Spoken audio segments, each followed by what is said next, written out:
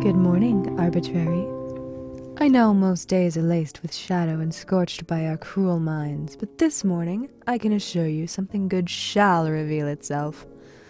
Today we have a very special guest. We have scheduled an interview with my father. He is called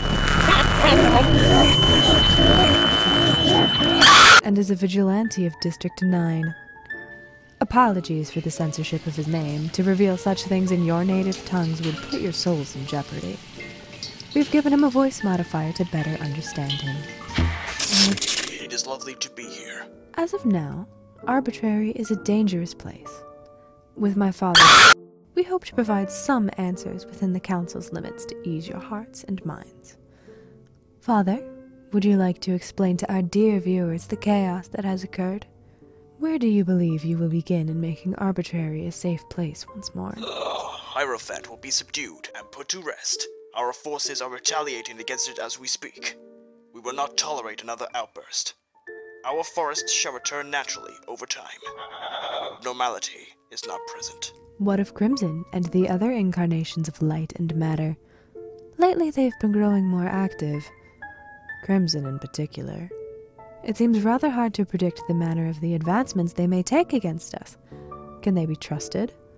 What if they cause trouble? We, with the Council's approval, will take appropriate actions to neutralize any threats. We will go no further than what is absolutely necessary. We shall blot out the light and restore peace to the shadows. There are rumors that you are somehow connected to the colors which birthed the Nebugasa. What is your relationship with them? Are you at all related to them? We have no relation with the gods. They seem aware that they have no right to misuse their power against the Council. Thankfully for them, they are not a direct threat to their legion. Gods or not, they will be hunted down and brought to justice. Are there any new threats you can see coming along the horizon? What of the strange creature roaming through the fog? What created the fog in which it roams? Who orchestrated its abstract nature? The beings of light are doing what is necessary to preserve the madness. The creature which roams their product shall be observed further. We will detain it if necessary. What? Is there an interfering frequency? Its power has grown this much? This interview is over. No, Father, wait! Violent! Violent! Your dearest Dolores wants you!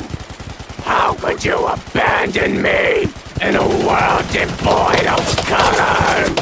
I remember the night. I saw the lights. I saw them. Violet, I saw them. And you took them away from me. You and the others took them away from us all.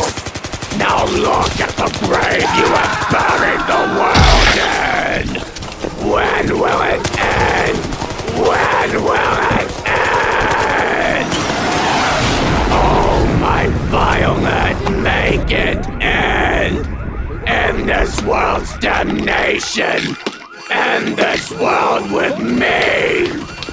Let us both be tools of the apocalypse and curse this world with light once more. The Arbitrary broadcast station is experiencing technical difficulties. My apologies, Arbitrary. The Council has informed me that one of our very own staff is present before them as we speak. They wish to make clear their frustration of the matter. Please, do not contact them directly.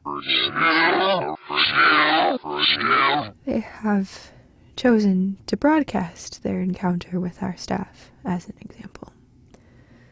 They've told him to choose his words cautiously. They shall be the last he will ever speak. Dolores is approaching, my council. I have been powerless for far too long. I have been beaten and bloodied and gutted. My mind and body have been mere tools to you from the start. And a tool I shall continue to persist for you and you alone. I only wish to be of service to you. Please, help me.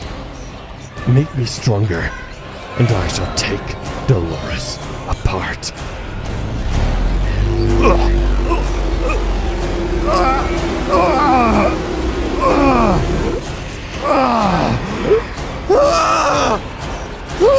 Ah!